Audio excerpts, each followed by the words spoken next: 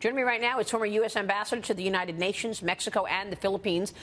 He is also former Deputy Director of State, former National Intelligence Director under Bush 43, and currently Vice Chairman for McClarty Associates. John Negroponte with us this morning. Good to see you, sir. Thanks very much for joining us. What would you expect to come out of this? We're about to see the president sign the USMCA deal as a former ambassador there. What is your take on this signing and how important this deal is? Well, first of all, it's good. I think it's an important deal.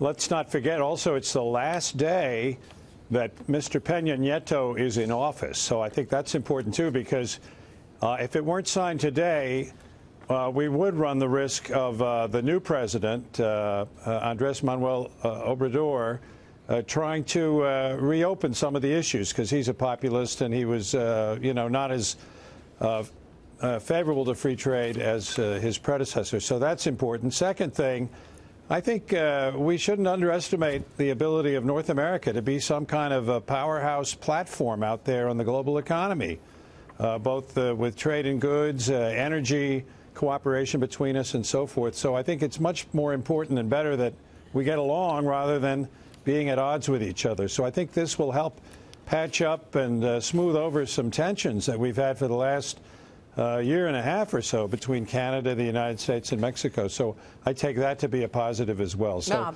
makes me feel good. Last point, almost 26 years ago to this date, I witnessed the signing of the NAFTA between George Bush and Brian Mulroney and Carlos Salinas de Gortari in San Antonio, Texas. So it makes me feel good to watch this happening. I bet. Meanwhile, you talk about the U.S.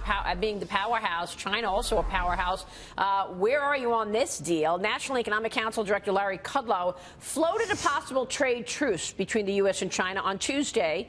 Ambassador, he highlighted this piece from Tuesday's briefing in terms of what remains, what are the issues that the president will not do a deal unless the U.S. is positioned well. Do you think there is a chance for a deal with China or an agreement? Well, I was out there a few weeks ago, and they told me they had some proposals ready, but they didn't want to table them before the midterm elections because they might have ended up just being dead on arrival because just about anything would be rejected at that point. So we've got the midterms behind us. It is not in our interest to have a continuing trade war with China, the second largest economy in the world, and an economy with which we're somewhat integrated. Unlike Russia, where we have absolutely minimal trade, with China, we're right up there, in the hundreds of billions of dollars. So we need to work something out. Otherwise, you're going to start feeling the pain. China's feeling the pain already, and I think we're going to as well. So I think it's good that they work something out. They obviously can't settle everything in one dinner in Buenos Aires, but they can give us a sense of direction, and I hope it's in a positive sense, and that the Chinese maybe will make some offers in the areas of the merchandise trade deficit, the intellectual property issues, the investment requirements that they have, that will be enough to form the basis for some kind of continuing dialogue between us. You know, somebody on this program yesterday made the point that, look, China has come a long way in terms of its own innovation.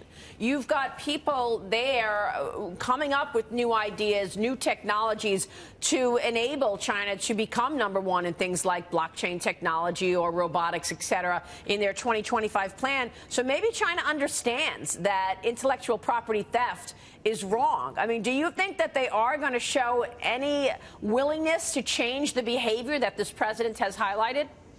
Well, I mean, they've certainly heard us. I can't, I can't predict for sure, but and they're rational people.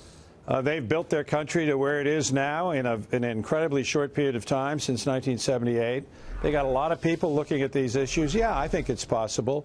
The other point you make is excellent, which is they've got a lot of new innovation of their own now, and they're going to have more. I know some top-notch American universities who are leery of cooperation with China on the one hand, but on the other hand, don't want to miss out on some of the work that the Chinese themselves are doing in the area of innovation. So, it cuts both ways.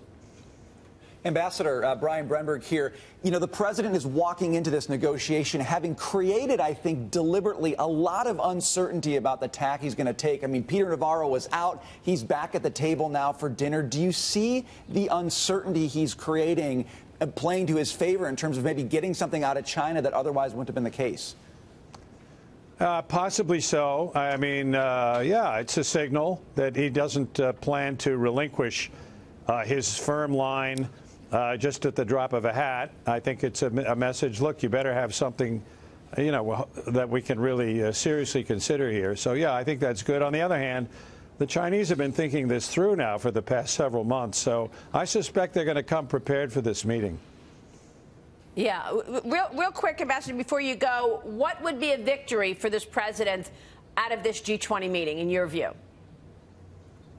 Well, besides signing the MCA, which is a positive thing, something that could result in a way forward, a framework, if you will, an architecture, as they've been talking about in the Kudlow story, for a way forward to continue talking about trade with China without having to implement these additional tariffs.